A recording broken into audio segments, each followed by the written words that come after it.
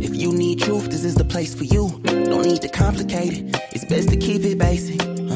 Open the book, the word is self-approved. He's Alpha and Omega, the answer since the early ages.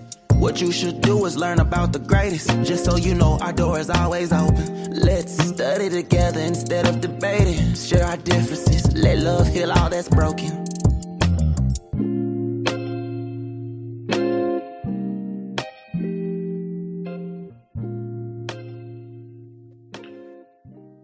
And shalom aleichem to each and every one of you here today. We're glad to have you with you on the Proceeding Word. This is yours truly, Apostle B.W. Jones Sr. We're going to be sending invitations out to each and every one of you to have microphones so that we can discuss what we will be talking about today. Again, we welcome you to this programming. We will give you just a few announcements before we get started right into it. I think you're going to find it intriguing. If you're reaching us and being with us on the Proceeding Word on Facebook and YouTube, we want you to make sure you take opportunity to like the page, subscribe to the YouTube, make comments on the actual pages, and let us know where you're hailing from. Those of you on Clubhouse, you may need to go over today to one of those visuals, because I do have my chalkboard with me today. We're going to be using demonstrations with visual pictures to help get concentration on the actual concepts we want to be conceived. So let's get started. Well, one of the first things we want to do is make sure that you guys know that we are here every Monday, Wednesday, and Friday at 1 p.m.-ish Eastern Standard Time. As you can see today, it's 1:39.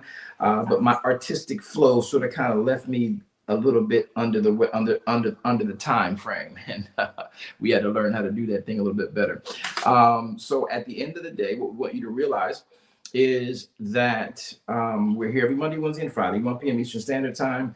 And then on our Wednesdays as well, we have our Bible studies. That will be on the Darash Kingdom Ministries, and that's where we will be with that. So I hope that you all will look to join us there as well. The Darash Kingdom Ministries is a very unique ministry where we teach everything as we learn it from Torah, and we share so that we can have a better understanding of how to have a relationship with the Father, more so than the religiosities that we have come under by religion and its fettering and its tethering. However, if it is within the writ, that makes it a great thing.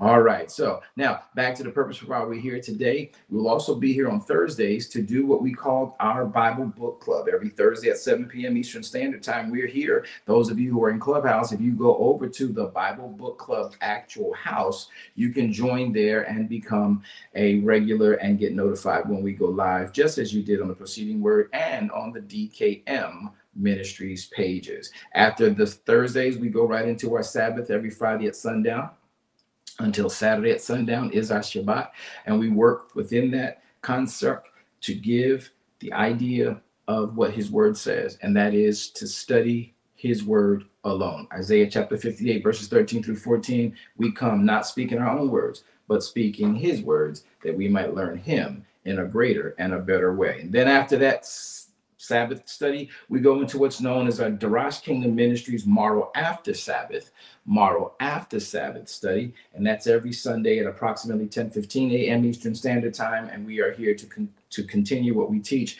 in Darash Kingdom Ministries, and that is all things Torah and how it relates to us in our concept of religiosity today, and where our relationship with the Father can grow, be enhanced, and we as a people move together in him.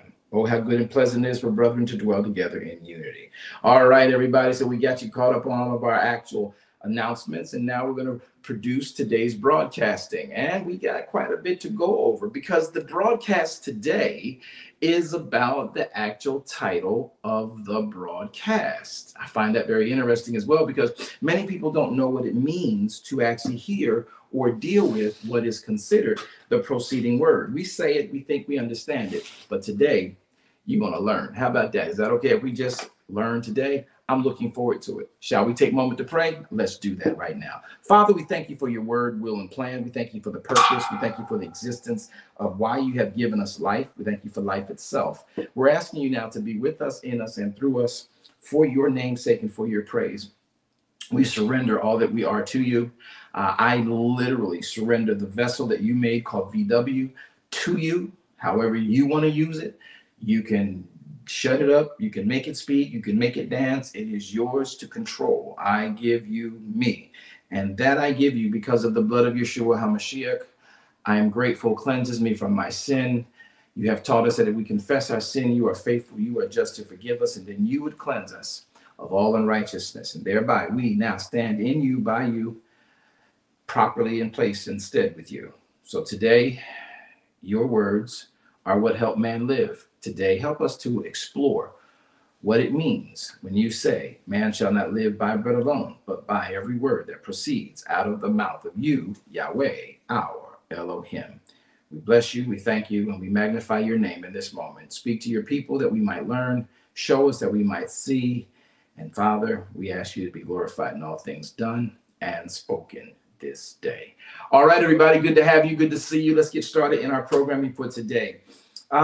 You'll see behind me, I have a little globe, and then I've got some ones and O's that are coming on our platform. But I want to really talk about the purpose for why we are in this subject today, because we don't really think that it's a real thing to live by Elohim's word. And it really is something we should consider and understand that without his words, we don't have life. And because of life and because of him, we alone move, we alone have our being, and in him alone, in him alone we have our being, in him alone we move, in him alone we live. And these are the things that we need to make sure we are conscious of before we just start making moves without his presence, without his guidance, and without his purpose. So today, I want you all to really embrace this moment. And I want you to take opportunity to consider something you had not thought about. You know I'm going to go deep, so just prepare for it. Stop acting like you don't know. And we're going to make sure that you pay attention to something you had not considered previously. All right, if you got questions, you'll be able to ask those at our Q&A portion on this particular broadcast today. I'm going to try and be very quick and expeditious. So, as you all know, the Bible declares that man does not live by bread alone, but by every word that proceeds out of the mouth of Yahweh, who is our Elohim. And we take this seriously because of what was written to us in Devarim chapter 8, verse 3. Devarim 8:36. And many people don't realize that Messiah said this when he came in the earth. But at the end of the day, what he was really discussing was something that was from Torah.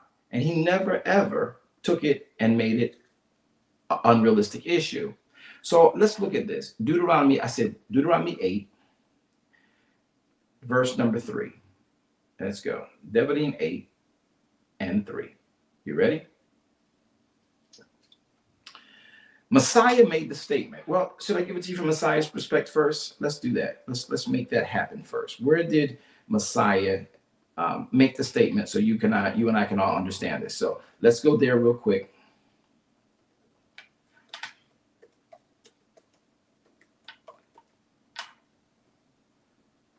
Let's go there real quick. Matthew chapter 4. Come on. Matthew chapter 4, verse 4. Look at what Messiah says, and we're going to sort of kind of reverse engineer this so you can catch this. Watch the dynamic of what's being said here and look at how it plays out for us in the earth today. All right, so everybody pay attention. Here we go. Get into the word. Shalom. Excuse me, Apostle. Yes. You're not on screen. I'm aware. Thank you. Thank you very much. Appreciate that. So I want y'all to catch this so we can see this. And thank you very much for letting me know. But we are giving you this image because I want this image to stay in your mind. That's why I'm preferring most of you will go over to Facebook, go over to YouTube, and watch the graphics we're giving you because the pictorials help to aid the process. All right. So now, as we move forward, taking this word and putting it forward, we're going to grid it on the bottom. We're going to pull it on the screen for you. We're going to remove the image I've given you. We've made pain, which is why we're late. We needed to find this image that did as best it could. And the graphics we use may not be exactly as I want them, which is why we then made the choice to actually have my chalkboard with me today as well. So now we have the word on screen with you. Here you go. And we're going to remove the image of the preceding word and its topic and its title, which is done on purpose. So you can now see the word. Matthew chapter 4. Y'all ready? Let's look at it. Matthew chapter 4, verse number 4. We're going to start at verse 1 because we always read how, y'all, in KYC? How do we read the text? 3 up and 3 down. All right, let's get going. Let's get moving. Let's get showing what we got to do with that. Matthew chapter 4, verse number 1. The text we want is verse 4, but we're going to come from verse number 1 to get a clear concept. Listen to these words because they're going to play out later on. Then was Yeshua led up of Ruach HaKodesh into the wilderness to be tempted of Hashatan, the devil. Verse 2.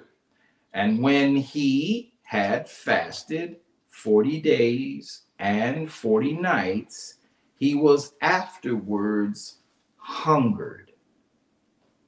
And when the tempter came to him, he said, if you be the Son of Elohim, command these stones to be made bread.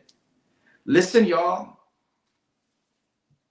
because we're going to take a minute here to really break this part down.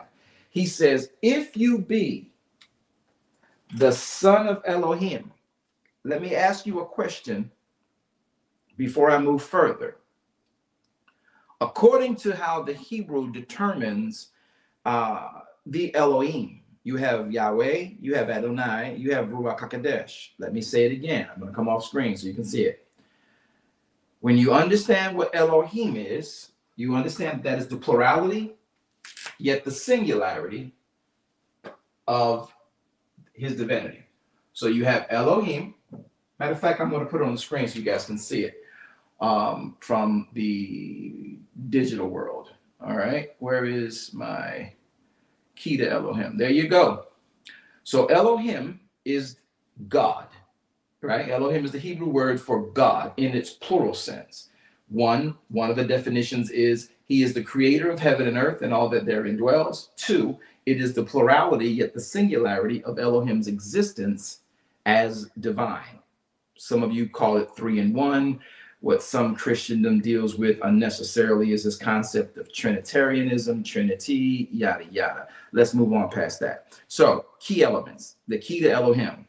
Within Elohim consists 3 distinct personages or attributes. Yet, those attributes and personages are one. The first attribute is Yahweh. You see that as capital L-O-R-D in your Bibles all throughout the Old and New Testament. And this Yahweh means God the Father in the American vernacular. Then you have the second attribute or personage we call Adonai. You see that in capital L, small O-R-D, 90% of the time, and it references God the Son. Then you have Ruach HaKodesh, which is the Holy Spirit. Those 3 are Elohim. They are not 3 separate people. They are not 3 separate things. They are Elohim. You and I were made in his image and in his likeness, and we are a lot like that, but they are Elohim. Now, here's the catch. Yahweh, number 1, is God the Father. He is the thought process. So he thinks. That's why Jeremiah says, I know my thoughts concerning you, thoughts of good, not of evil, thoughts to give you an expected end. Number 2 on the key to Elohim is the name Adonai, which is God the Son. He is the enunciator of the thought. I need everybody to come off mic if you got a microphone and say, he is the word. 1, 2, 3, go. He is the word. He is the word. He is the word. Now, when we catch this, we embrace this, we understand this, we sort of kind of set with this. I want to make sure you are clear with it, that he lets you know as Adonai, he is God the Son, he is the enunciator of thought, he is the word, the administrator, right? Then you have the third attribute, which is Ruach HaKodesh. He is the Holy Spirit, all right? He is the performer of the spoken word. So let's get this straight. Yahweh is the thought process. Number 2, Adonai is the enunciator of the thought. Number 3, Ruach HaKodesh is the performer of the spoken word. So Yahweh thinks, Adonai speaks, and Ruach HaKodesh performs. Don't forget that. We'll come back to that shortly in just a few moments. All right, let's get into the word now. I want y'all to pay attention to this because it's really, really good. If you watch it, it is extremely good. Hey there, Pastor Ward. Good to see you, Doc. Good to have you with us. All right, Elder Rogers, good to be with you today. Shalom Aleichem to you. Now, watch this as we move quickly into this next piece. Let's get back into the writ, Matthew chapter 4. So I'm going to reread chapter 4. It's going to give you a whole different viewpoint now. Then Yeshua HaMashiach was led up. Yeshua, the human being on the earth, was led up of Ruach HaKodesh into the wilderness to be tempted by Hashatan. Verse 2, when he had fasted 40 days and 40 nights, he was afterwards hungry. Verse 3, and when the tempter came to him, he said, if you be the Son of God. So what's he saying, y'all? If you be the word of God, command these stones that they be made bread. Oh, you mean it was in there the whole time? Right. But he answered and said, it is written, man, humanity, who you're really trying to affect, shall not live by bread alone, but by every word that proceeds out of the mouth of Elohim. So tell me, y'all, what comes out of the mouth of Elohim? Does anybody know what comes out of the mouth of Elohim? Does anybody know what comes out of the mouth of Elohim? You can type it in. Come on Facebook. You can type it in. I need your key marks. Say it again. Say it louder. All right. I couldn't hear you. Something in the background had you smothered out. So I think you said his word. So the mouth of Elohim is his word. So when we deal with the fact that the word of Elohim is what commands things, I want you to realize what he actually said in the next verse, right? Watch this. Verse number 3. When the tempter had come to Yeshua, he said, we're not sure, but if you be the word of Elohim, if you be the son of Elohim, command these stones, because that's what the word does. When it speaks, things happen. Command these stones that they be made bread, because he knows the creative power of the word. Oh, y'all missed it. I want to jump, but I'm going to sit still because we're not there yet. Nobody going to throw up a praise hand or nothing? Okay, let me finish. Watch this. He says, if you be the son of Elohim, command these stones to be made bread. But he answered and said, it is written, since you don't know, man shall not live, humanity shall not live by bread alone, but man shall live by every word that proceeds out of the mouth of Elohim. So as you notice, something takes place here. The next thing you see is that in verse 5, then the devil took him up into a holy city, set him on a pinnacle, because he did not get the answer he wanted. He could not tell if this was Elohim in humanity. Now watch this, because we got to go a little bit deeper, because now you're saying, well, you're being subjective and you're taking things out of context, Apostle. You know, this is really not the best way to travel. Let me help y'all. Let me help you real quick. Now, when we see Yeshua HaMashiach make this statement, reverse engineering, Messiah always said, I did not come to destroy the Torah, nor the prophets who propagated the Torah. I came to show you how to live the Torah. Would you guys agree that that's what he said? I can prove it in Matthew chapter 5 if you want. I just need y'all to let me know I said the right words. Yes. Pay attention. Pay attention, because this gets deep. So he says, man shall not live by bread alone. Why does he say that? Oh, because he came to promote the Torah. Well, as you now know, the Torah in Devarim chapter number 8 makes this very same statement. Wow. Verse number 1, Bible on screen, Devarim chapter 8. Look at it. This is where it comes from. Many of you never knew this. You just thought Yeshua was talking off the top of his head. He's only quoting the writ. Devarim chapter 8, verse 1. All the commandments which I command thee this day shall you observe to do them, that you may live and multiply. Wait a minute. All the commandments which I command you this day shall you observe to do, that you may live. Do I need to stop right there, or should I keep going? I can stop right there, but I won't. Oh, please tell me y'all with this today.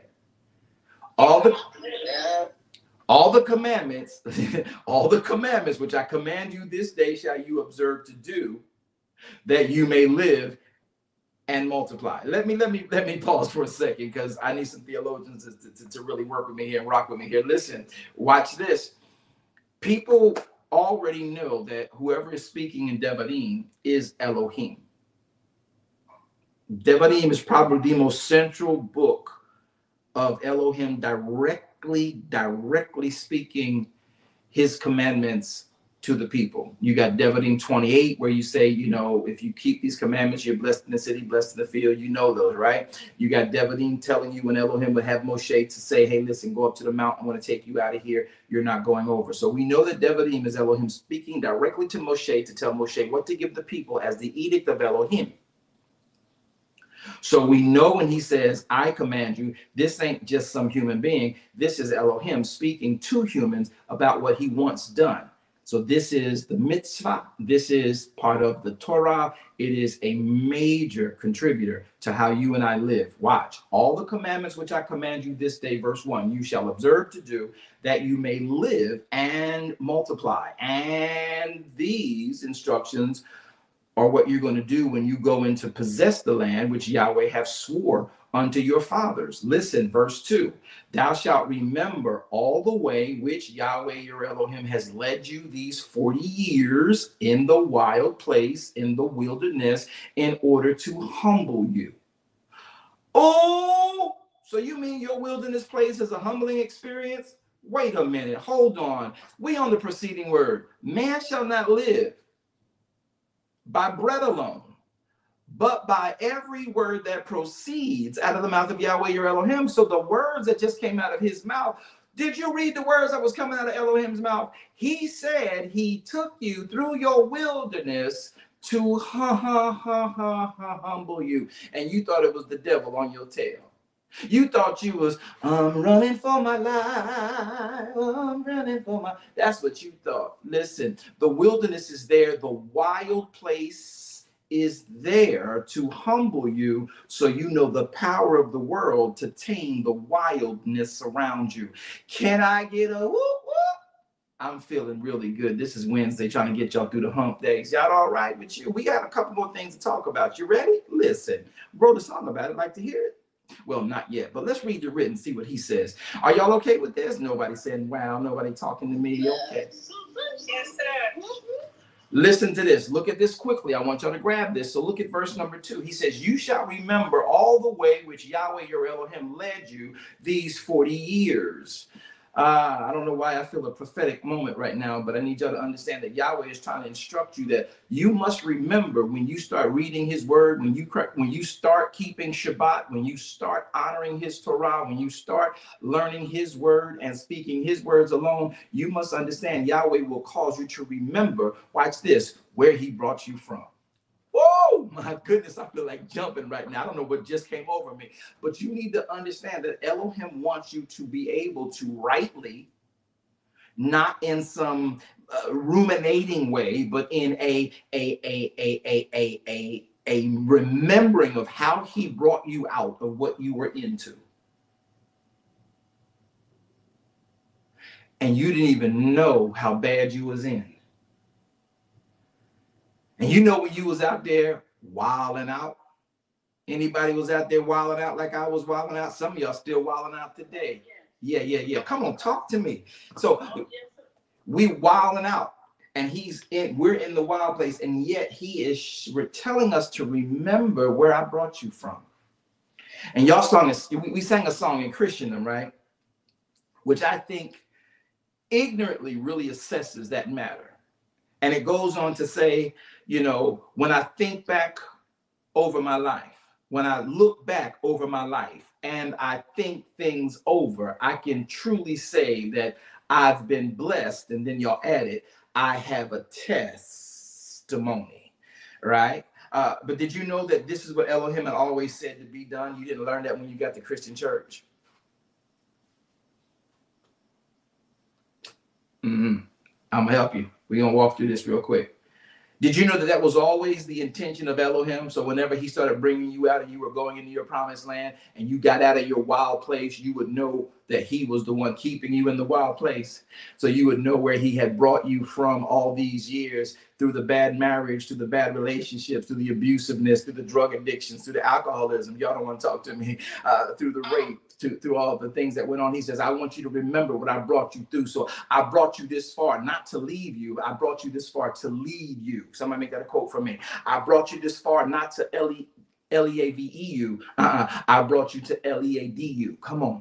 I didn't bring you this far. I didn't keep you alive. I didn't make you move. I let you live because of my word. And in the wild place, I kept my hand on you. And now I need you to think back to when I humbled you, when you came out of what you got yourself into, when you had that charge and no one could get it off of you, when you had that disease and no one could get through with you, when you had those circumstances and the doctor said, we don't know what to do, your wild place of not knowing whether you were going to live or you were going to die or you were going to make it or you were not going to make it. I just need you to remember it was me keeping you. Now that you know I kept you, let me show you why I kept. Let me show you. Now that you know that I kept you, let me show you why I kept you. Now let's go into the promised land I have for your life. Now you might say that is metaphoric, you might say that is eisegetical, you may say that is subjective, but there is a prophetic unction that flows in what Elohim's words say. Remember where you came from. Don't forget who you were. Don't forget how you were. Don't forget you were a bondman in a land strange and using you for the resource of you for its purpose. And Elohim said, no, you need to be your own sustainable element. I need you to create and to prepare my kingdom in the earth. So I'm bringing you out of that slavery. I'm bringing you out of that bondage. I'm bringing you out of that Egypt. But to get you into the place where you now are helping to run my kingdom in the earth, I got to humble you in the wilderness. I need about 5 people just type it in and say, I've been humbled. I've been humbled. I've been humbled in my wilderness.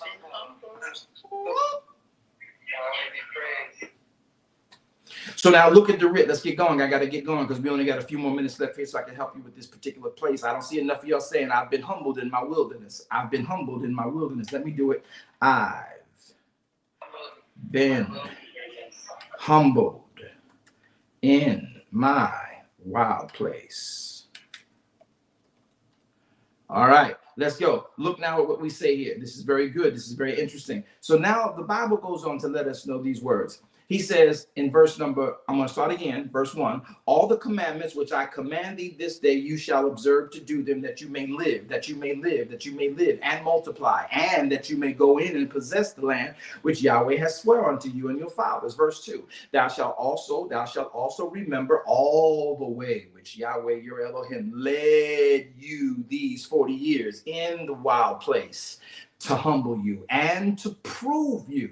Y'all know that your wild place was there to prove you. Do y'all know that your wild place was there to prove that you know Elohim and you don't know how just to preach about him, but you know what he'll bring you through. My goodness, I feel this in my bones right now. You have been literally brought through those wild places so you will know that only Elohim brought you out. No, it wasn't your mother that did it. No, it wasn't your daddy that did it. No, it wasn't your sugar daddy, your sugar mama. No, it wasn't your pastor. No, it wasn't your brother. No, it wasn't your sister. No, it wasn't your job. No, it wasn't your wit. It was Elohim alone. Somebody say, he's been good to me. He's been good. He's been good to me. Yes. So he says in verse number 2, he says, Elohim brought you through the wilderness to humble you and to prove you, to know what is in your heart. Oh, anybody learn about yourself? Anybody learn about yourself when you've been dropped on your head? Anybody learned about yourself when you thought you was everything and everything failed you, but you thought you were so fly and suddenly life hit you like only Elohim can bring it and you realize I ain't nothing. I'm just a vapor. I don't know about y'all, but I can confess that, and I'm glad to confess it. I thought I was something at one time. To this day, I realize I have nothing but a vessel to till this ground, and I will only be great in him. I ain't trying to be great for nobody else. I ain't trying to make no big monuments. I'm trying to build what he wants built and do what he wants done. Somebody say, I am, all caps, his. I ain't nothing else but his. Y'all don't hear me.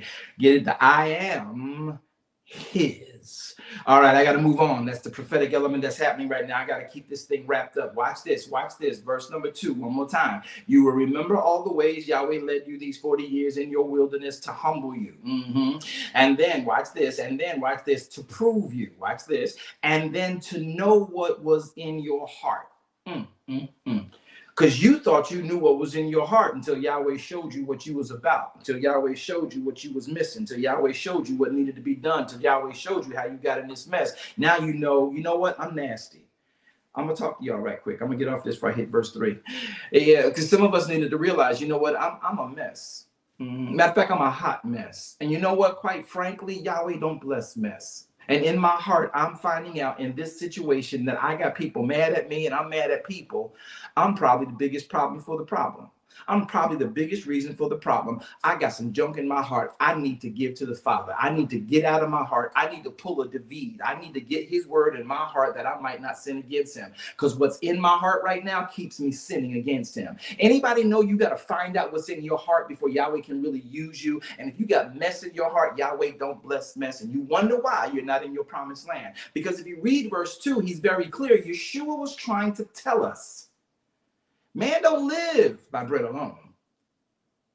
Man lives by every word that proceeds out of the mouth of Yahweh, who is our Elohim. And his words, look at verse 1. Look at verse 1 very quickly, just so you can see it. These things are not, you're looking at it. I didn't make this up. Verse 1 says, he says, my words, which I command you this day, you are to observe them. You are to do them, that you may live and multiply.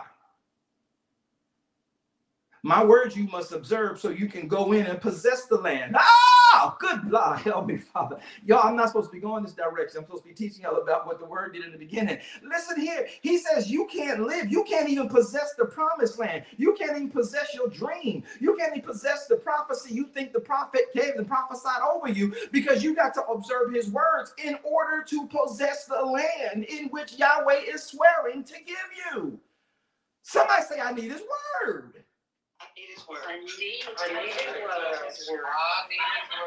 I cannot possess the land. Verse 1, part B. You must observe this, that you may live, that you may multiply, and that you may go into possess the land Yahweh has swore unto you. I need his word. I need his word. And then while you're going in, because you obeyed my word, I want you to remember while you're walking over the threshold of the promised land, while you're walking over the threshold of the prophecy, while you're walking over the threshold of your dream, while you're walking over the threshold of your desires, you will remember, it was hard getting here. Now, I was humbled because I thought I could just do what I wanted to do. I thought because somebody taught me something in school, I could just do it and to get done. I didn't realize there was obstacles. I didn't realize there was opposition. I didn't realize there was antagonism. I didn't realize that I was not wrestling against flesh and blood, but against principalities and powers and rulers of darkness of this world and spiritual wickedness in high places. I did not remember. I did not consider. But now that I look back over it and I realize I had to be humbled so I could find out what was in my heart. And what was in my heart was not all about Elohim. It was about me flexing. It was about me shining. It was about me having a big name. It was about me having my so-called dreams that were really petty concerning the things what Elohim would want from me. I don't know about you, but I need his word. And when we realize what Elohim is trying to get us to see is some of the things that we've gone through, they humbled us so we could check our own hearts. Now, I didn't come on the preceding word today to preach. Y'all know I don't do that. We just talk about the writ. But let's look at what he was telling us. I don't know about you, but I need his word to possess my promised land. Amen. And while walking over that threshold, viewership just dropping left and right. I guess we don't need his word. That's probably why we haven't possessed it. Look at this right here. Look at this right here. Look at this right here. Look at what he says. Look at what he says in verse number 3. And he humbled you. He suffered some of us to have hunger. Now, I find this interesting because he brought us out of the mire and the clay. What was in Egypt, y'all? Mire and clay. He brought me out of the mire and clay. He placed my feet on a rock to stay.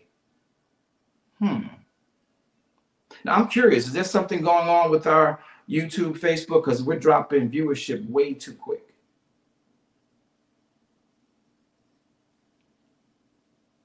Is anybody still viewing on YouTube? If you're on YouTube, let me know you're on YouTube. If you're on Facebook, let me know you're on Facebook. Clubhouse, talk to me, please.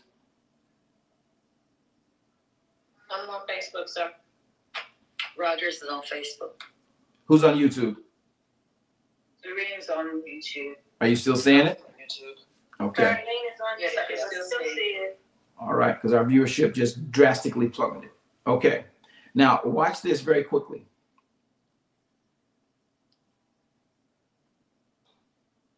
Elohim is saying in verse number 3, he brought us out. So what was in Egypt?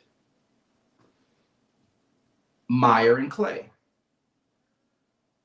amongst other things. But he did bring us out of our Egypt. So when you talk about he brought me out of the mire and the clay, he placed my feet on a rock to stay. He put a song in my soul to sing. It's a song of praise about how great he is. And that song goes this way, hallelujah, Yahweh. All right. So now some of you never heard that way, but you just learned something today. So now watch what goes on next here with what he does. He goes on to let us know in verse number 3. He says, and he did all of this, 1, to humble us. 3, and he did humble you.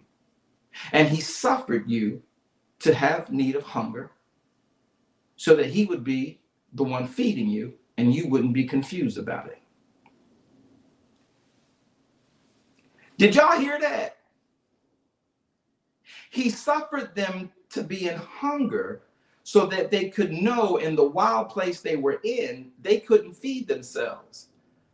But to prove to them, he's going to be with them. And as he told them, I am that I am. I'm going to bring you out. Whatever you have need of while you follow me out of Egypt, I'm going to be that. Somebody say, he's my I am that I am. Come on, say, he's my I am that I am. He is that. Verse 3 says, he humbled you and he suffered you to hunger and then feed you with manna, which you knew not. Neither did your fathers know about manna, that Elohim might make you know that man does not live by bread alone, but by every word that proceeds out of the mouth of Yahweh, your Elohim. Let me help y'all.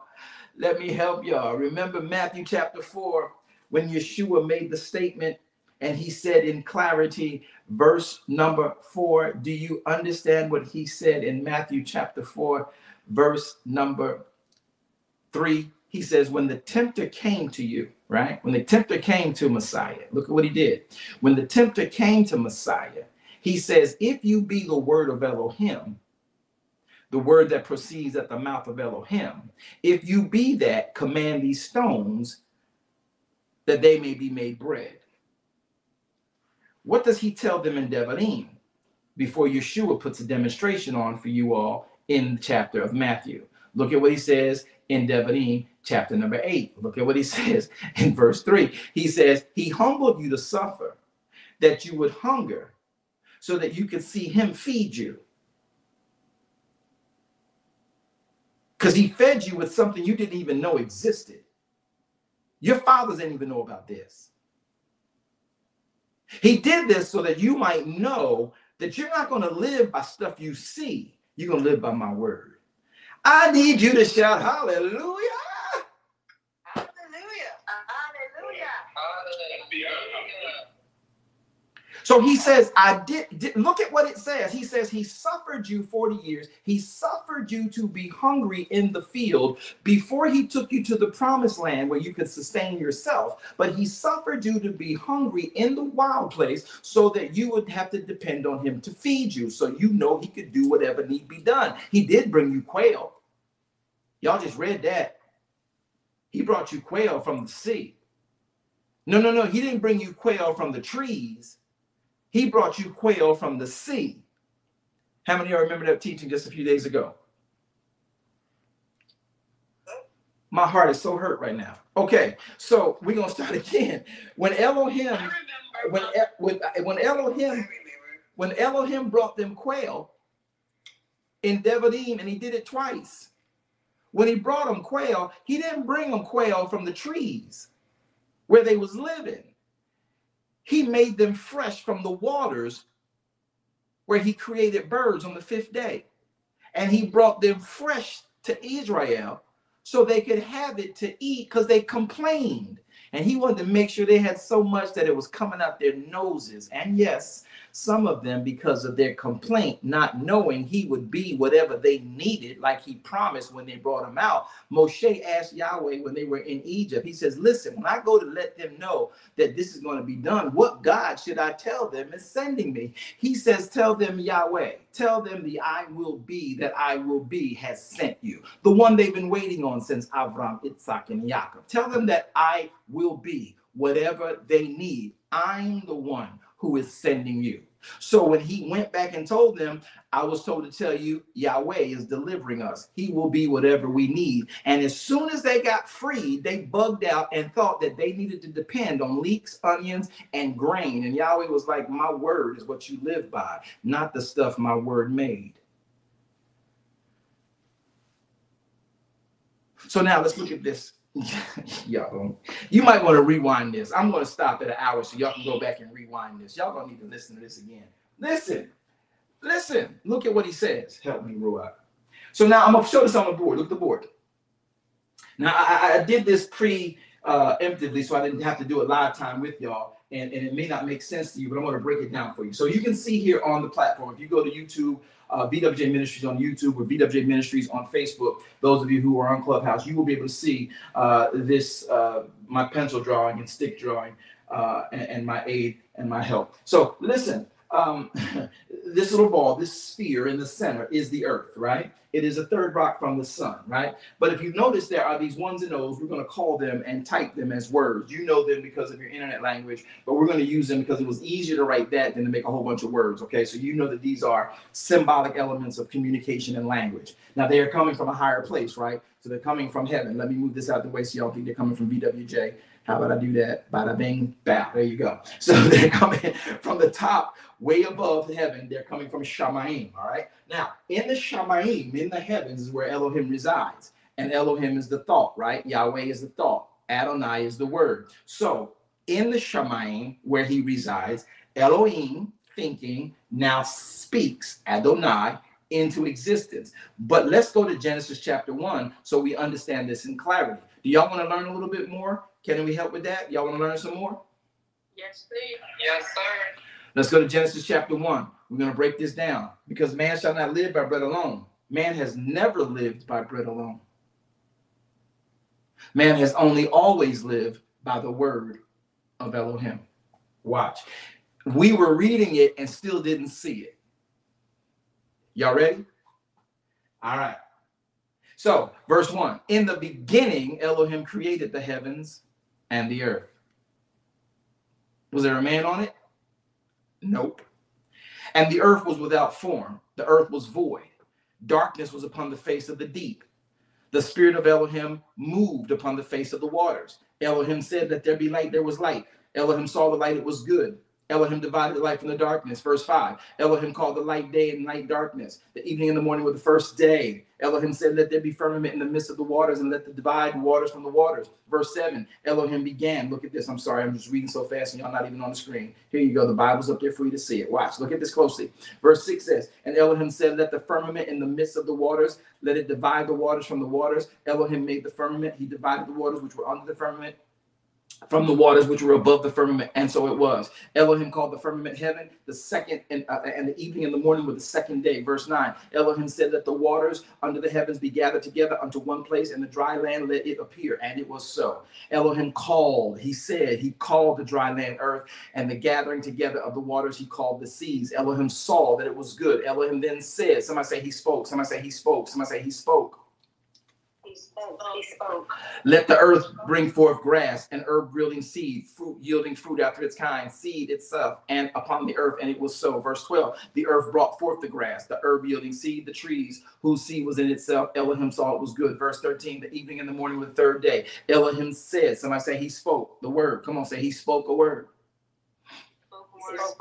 Elohim said, let there be light, and the light in the firmament divided day from night, and the signs for seasons and for days and for years. Verse 15, and let them be the lights of the firmament of the heavens to give light upon the earth. And it was so, because he spoke it. Verse 16, Elohim then made two great lights, right? Verse 17, Elohim set them in the firmament of the heavens. Verse 18, so they can rule over day and rule over night. Verse number 19, and the evening and the morning were the fourth day. Verse 20, Elohim then said, again, he spoke something, let the waters bring forth abundantly the moving creatures that have life, and that they flow, and that they fly above the earth and in the open heaven of the firmament. Verse 21, Elohim then created great whales. Verse number 22, Elohim baruched them, he blessed them, saying, be fruitful, multiply, fill the seas and the waters and the earth, and let the fowl multiply in the earth. So if you remember Deuteronomy chapter number 8,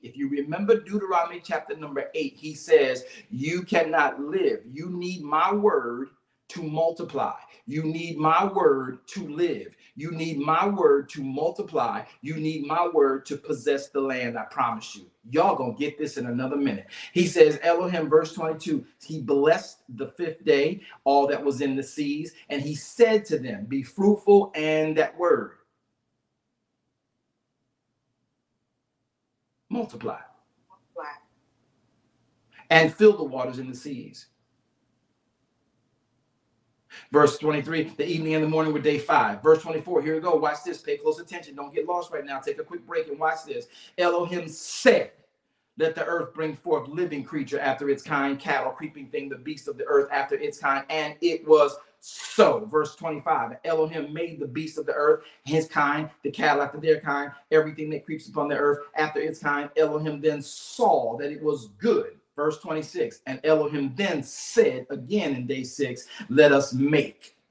And then he made man in his image, in his likeness. Watch this. And he said, let man have dominion over fish of the sea. He spoke that. Let man have dominion over the fowl of the air. He spoke that. Let man have dominion over the cattle. He spoke that. Let man have dominion over all the earth. He spoke that. Let man have over every creeping thing that creeps upon the earth. He spoke that. So you can't live except Elohim speaks it. You can't possess except Elohim says possess it. Verse 26 is man getting dominion because Elohim said give him dominion. Oh, I got to keep going. Verse 27. So Elohim then created man in his own image, and in the image of man, Elohim created him male and female. He created them. Verse 28. Look at what else Elohim said. Right. Elohim baruched them. Elohim blessed them. And Elohim said. Somebody say he spoke a word. He spoke a word. Oh, y'all not excited. Okay, I'll be excited for y'all. Don't worry about it. Elohim spoke a word and said unto them, watch this, watch this, watch this. Be fruitful. Bring forth children. Watch this, watch this. Be fruitful. Watch this. Then he said, multiply. You and I can't multiply except his word say multiply. So Devarim chapter 8 was accurate. Yeshua was right in Matthew 4. All of this comes from Torah. It didn't come from some hocus pocus moment on the mount where he was being tempted. He was proving the word. Man don't live by bread alone, but by every word that proceeds out of the mouth of Yahweh or Elohim. Verse 28 says, and Elohim baruched them. Elohim said unto them, be fruitful, humanity, multiply, humanity, replenish the earth, humanity, subdue the earth, humanity, and have dominion over the fish of the sea, over the fowl of the air, and over every living thing that moves upon the earth, humanity. Elohim then says, I'm giving you every herb that you're going to eat. I'm giving you all of them upon the face of the earth, and every tree which you're going to eat, which has its own fruit, which yields its own seed. I'm giving it to you so you will have it for me. And to every beast of the earth, every fowl of the air, and to everything that creeps upon the earth, wherein there is life, which I gave already before you got here. I have given every green herb for meat, and it was so.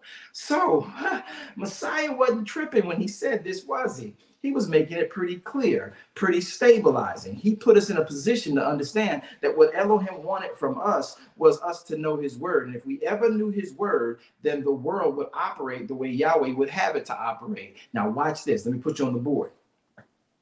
As you read in Genesis chapter 1, in the beginning, Elohim created the heavens and the earth. Now look at the board, look at the board, look at the board, look at the board, look at the board, look at the board. Now, up here we see we're going to make that Elohim. We're going to just make that known to be Elohim, right? He is in his realm. This is Elohim's realm. He's up there doing what he does, right? Now, remember, Elohim has three elements of him, right? There are three attributes we automatically associate to him. That is Yahweh, God the thought.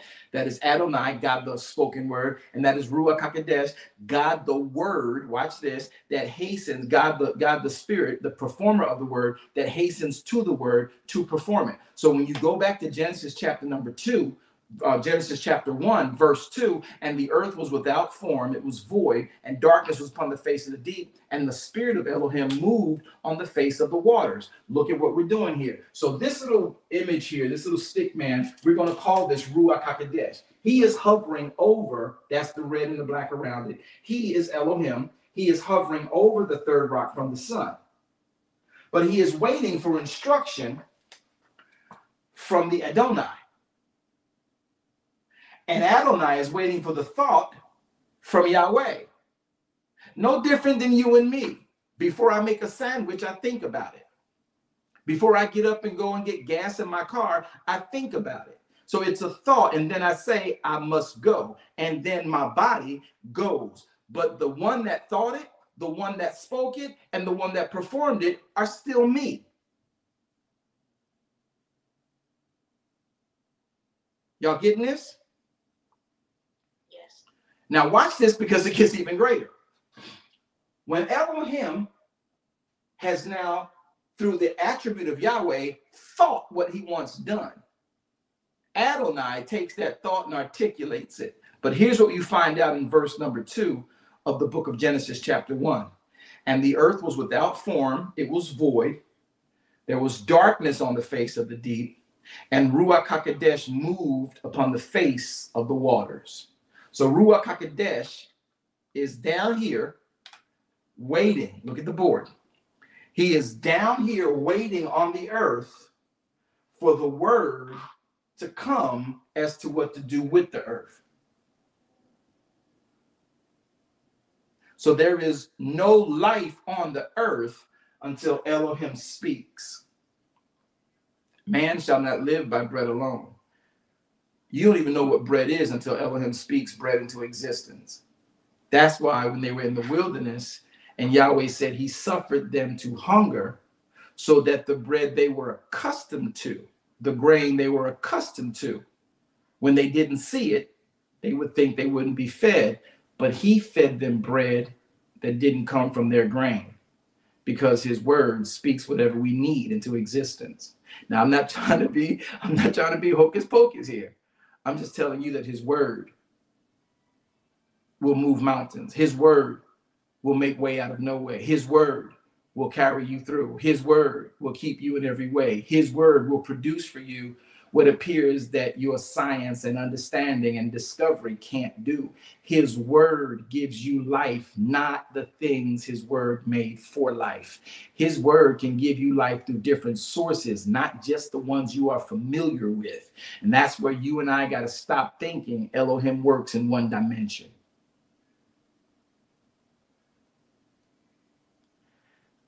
I need to teach these lessons on our DKM programming because I don't think our Proceeding Word crowd is ready for this kind of stuff in the middle of your workday. So you might want to go back and check it out. So then Elohim, Yahweh, thinks it. Adonai speaks it. And this is the beauty of it all. So I'm gonna erase this up here like this. I'll put it in a different way. So as you can tell, you see me having this descending from heaven onto the earth because Elohim is far above the earth, right? And the earth is his footstool. So Adonai are going to be what we're going to look at and say,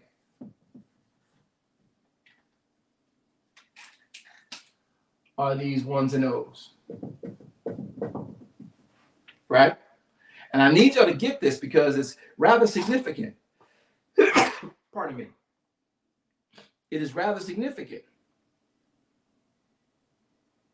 Everything that Elohim thinks in the form of Yahweh, Adonai speaks and Ruach HaKodesh performs. So all of these ones and O's are Adonai coming to meet Ruach HaKodesh, hovering over the earth, waiting to know the instructions so he can perform it. So man doesn't live by bread alone, but he lives by every word that proceeds from the mouth of Elohim.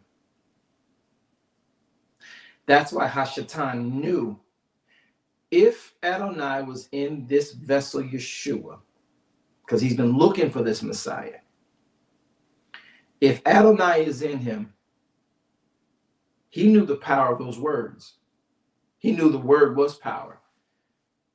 And yet Yeshua, by the instruction of the word, said, just tell him man don't live by bread alone. Because any man who was under the guise of the tree of the knowledge of good and evil would have jumped at the chance to prove they could turn those stones to bread.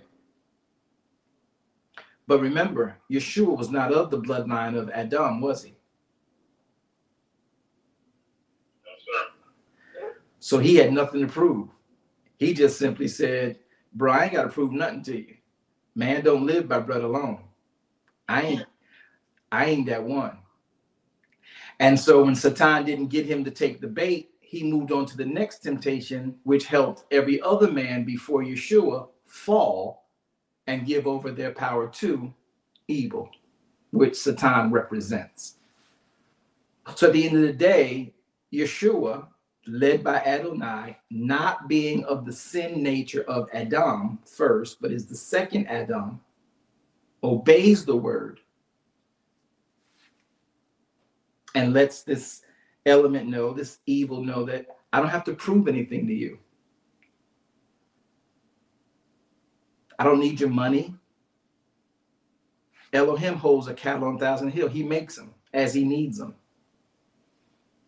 Did you guys see in the text the other day that when they murmured and complained about not having meat, though they had manna that they now knew about, they were still complaining about having meat? And Yahweh made quail from the ocean. Yes, he did. Yeah. I think y'all need to let this resonate for a minute, and then we'll come back to it. I don't know. So this is truth, that man does not live by bread alone, because man was not made until earth was performed and completed, was he? Man was made at the end of day 7. He was day 6, pardon me. Man was made at the end of day 6, right?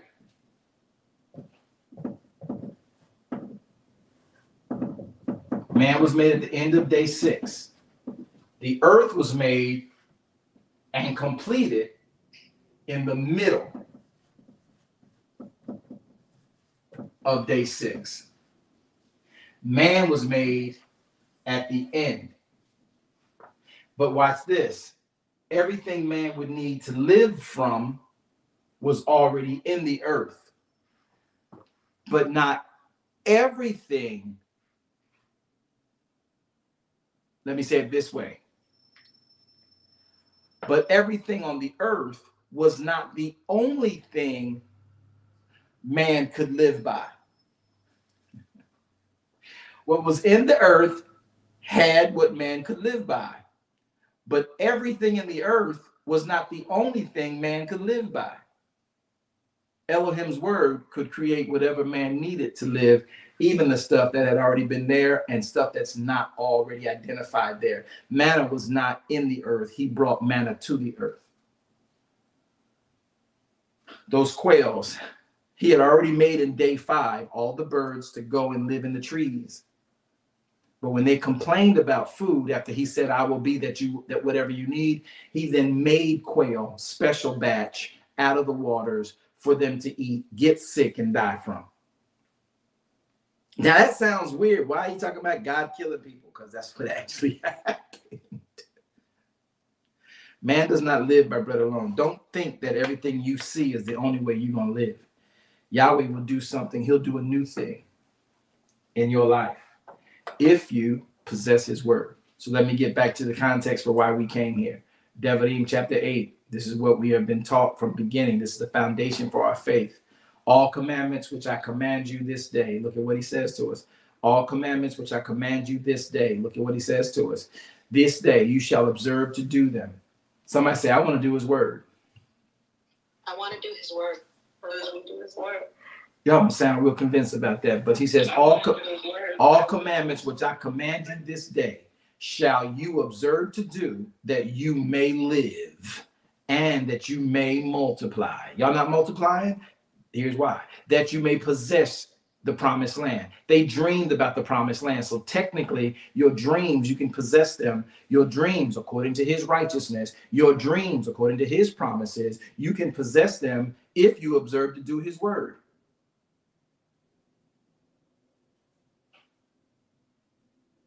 You wonder why it didn't happen for you? You out here praying for a breakthrough? Yahweh never said he's going to give you a breakthrough. Nowhere in the writ does Yahweh say he's going to give you a breakthrough. Find it. I know what they preached to you. I know what they told you. I know it sounded good to preach and put into some sense of a sermon. But nowhere in the word did Yahweh say he was going to give you a breakthrough. It ain't in there. Because he will create for you. He don't need to break down walls.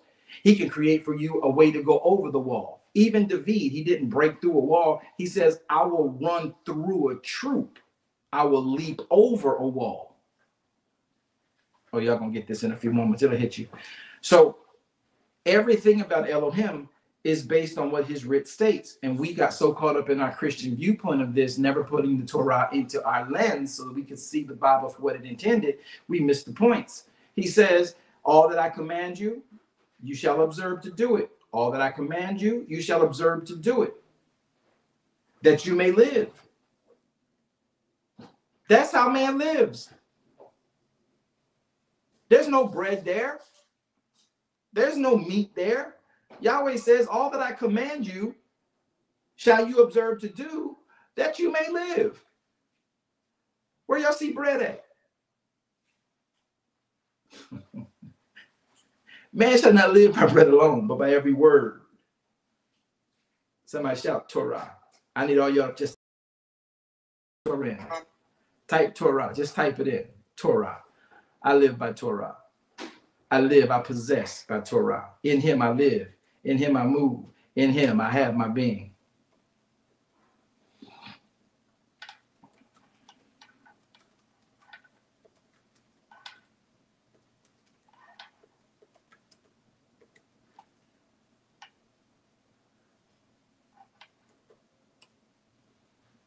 Torah, in him I live, in him I move, in him I have my being. I can't make this any plainer. So all the commandments which I command you this day shall you observe to do, that you may live and multiply, and go and possess the land which Yahweh sware unto your fathers. And thou shalt remember all the way which Yahweh has led you these 40 years in and out of the wilderness. Watch this closely. In and out of the wilderness, to humble you and to prove you. So that you would know what's in your heart. Whether you would keep his commandments or not. And he humbled you. He suffered you to hunger and then fed you with manna. which you knew not of, because you was just stuck on what you had been introduced to. Your fathers didn't even know of this. That means that all the stuff that you didn't know that they did know, this wasn't on any of your registries. He did this that he might make you know that man does not live by bread alone, by what you see, but man lives by every word that proceeds out of the mouth of Yahweh your Elohim. That's how man lives. Now our Messiah comes back and echoes this.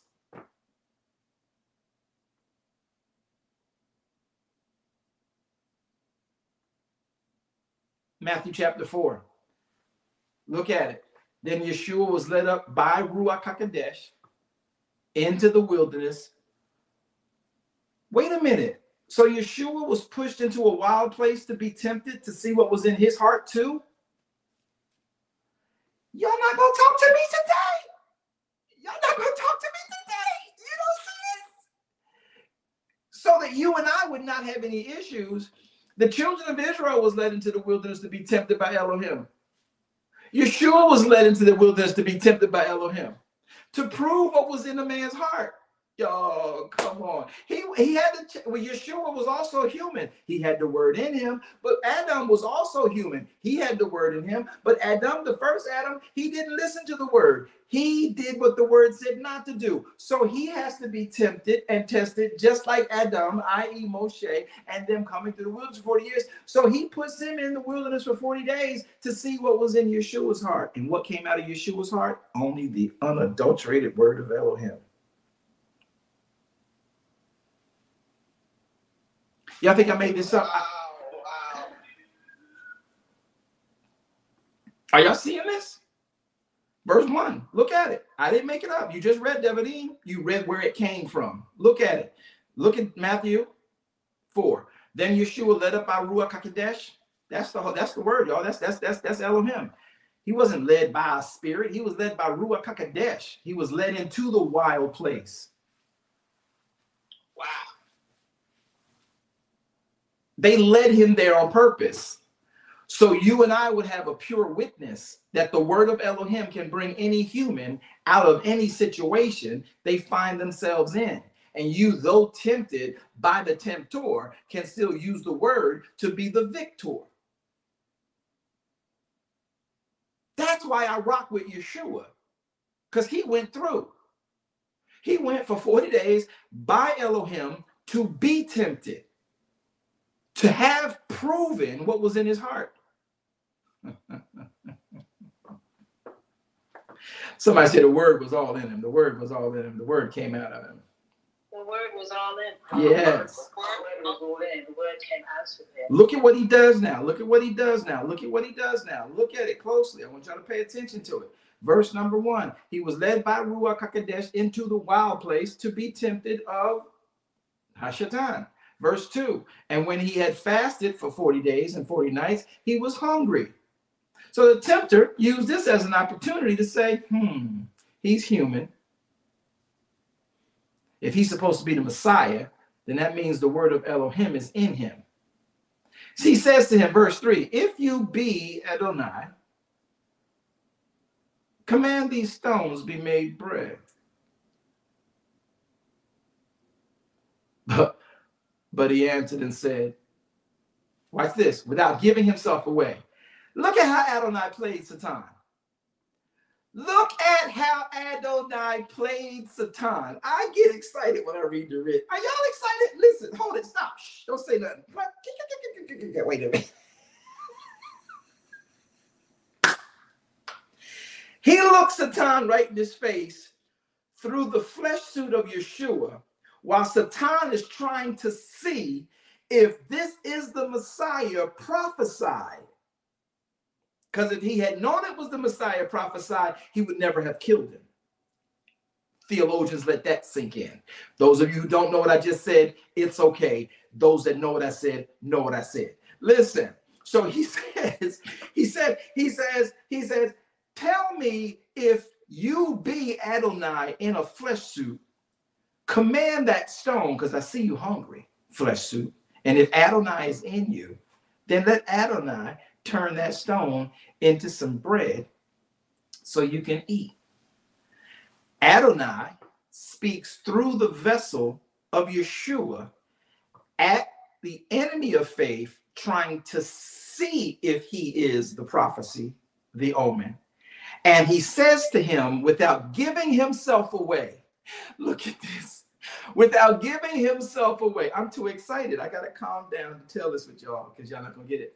So Adonai looks through the vessel that he is in, called Yeshua. Unto us a child was born, Yeshua. Unto us a son was given, Adonai. Their name will be called Wonderful, right? So Adonai looks through the vessel of Yeshua at the enemy, trying to find out if Adonai is in Yeshua, and says to the enemy, it's written.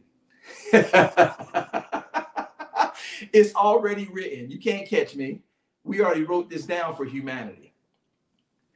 I ain't got to speak a word. It's already written.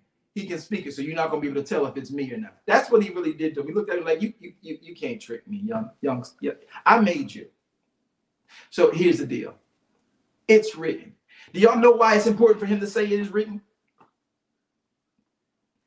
Go back and review it. I know it'll take a minute for it to sink in. He says, and verse 4 says, but he says an answer to him. Let me read it again for the sake of everybody getting it. Look at verse 1. Yeshua was led by the Spirit. Verse 2, when he was fasted 40 days, he was hungry. Verse 3, when the tempter came, he said, if you be son of Elohim, command these stones be made bread. And he said unto him, it is written, humanity shall not live by bread alone, but humanity shall live by every word that proceeds out of the mouth of Elohim.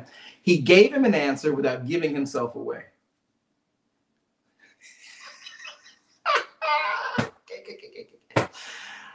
All right. Wow. Y'all don't get it. Do y'all get it? Nobody get? Y'all really don't get this? Look. Yes. Because if he had given himself away, Satan would have stopped right there and never had crucified the Son of Glory. Wow.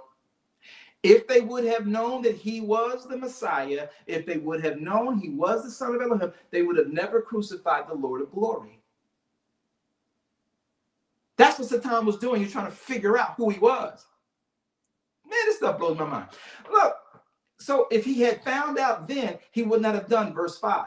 So then the devil took him up, figuring he's just another human like Moshe, another human like Adam, another human like Samson, another human like David, who can be tempted with something. I ain't getting him on the food thing, but I'm going to get him with this next piece. I'm going to get him with power.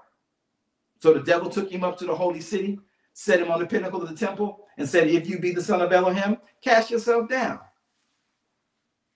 Oh, since you told me about it being written, because it's written, he shall give his angels charge over you, and they will cast you and bear you up in their hands, lest you dash your foot against a stone. Yeshua then said to him, it is written again.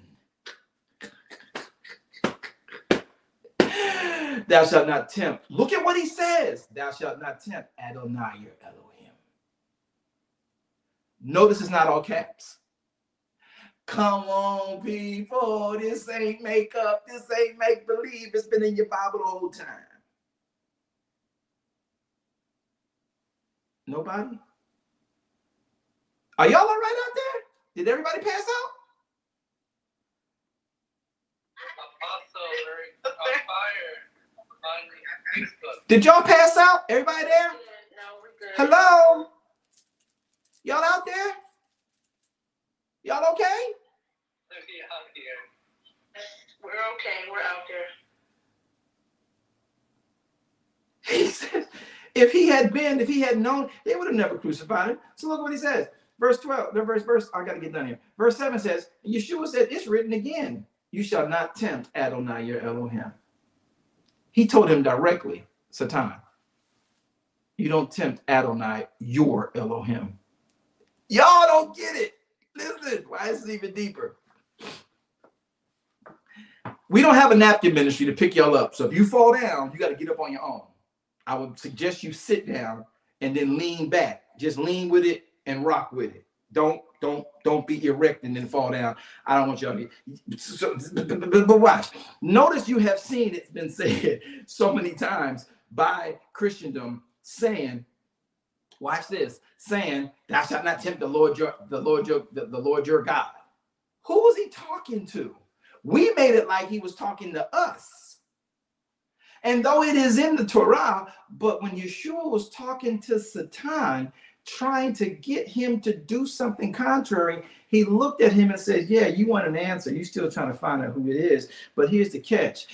It's written. You try to tell me it was written already? Yeah, it's written that angels will take charge of me. It sure is written, but it's also written again. So he ain't making up something as he goes along. This is already prescribed. He says it is written. Adonai is saying to Shaitan, yes, it is also written again, because I wrote it. It's also written again, you who I created shall not tempt your Elohim.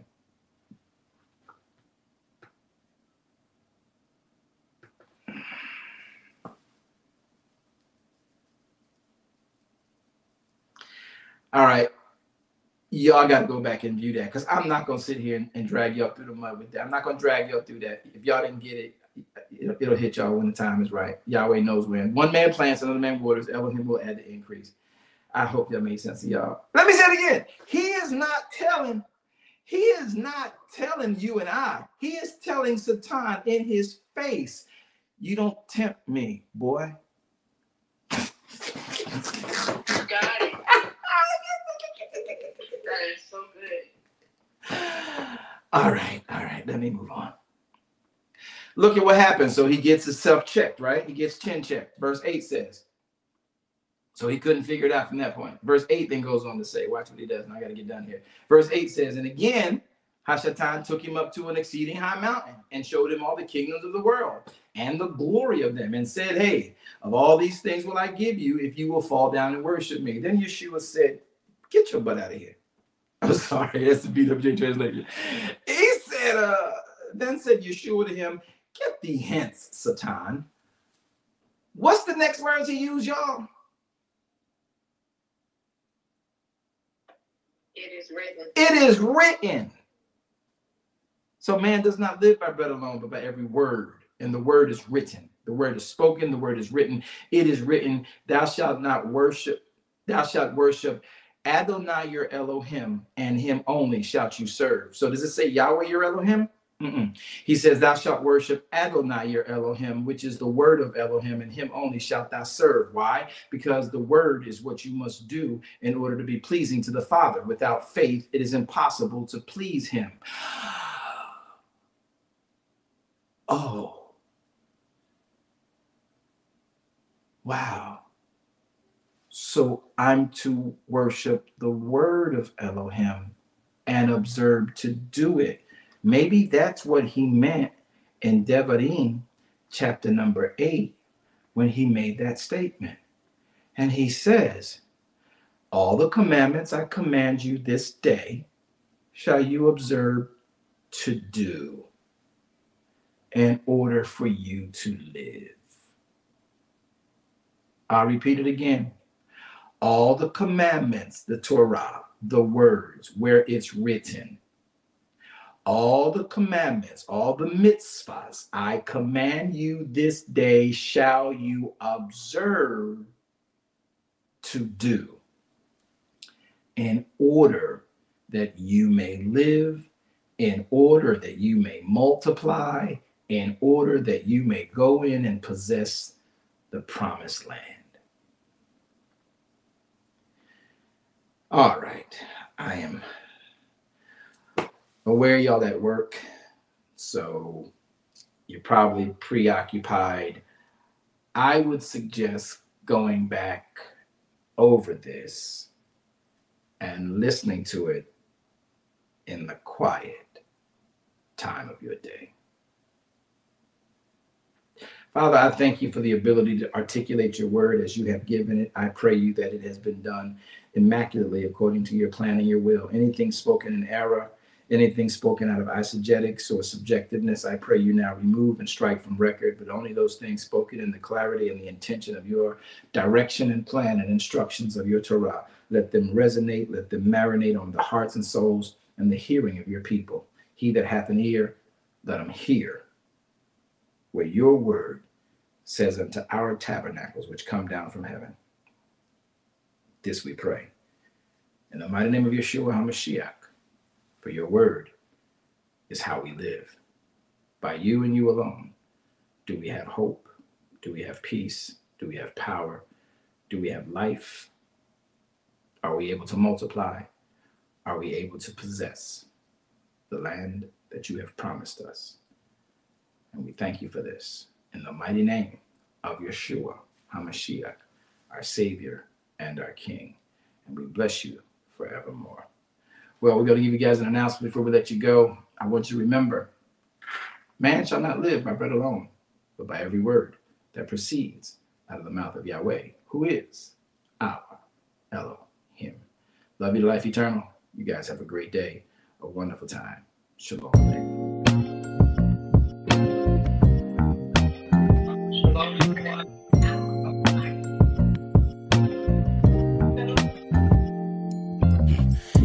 Truth, this is the place for you. Don't need to complicate it. It's best to keep it basic. Open the book, the word is self-approved. He's Alpha and Omega, the answer since the early ages. What you should do is learn about the greatest. Just so you know, our door is always open. Let's study together instead of debating. Share our differences. Let love heal all that's broken.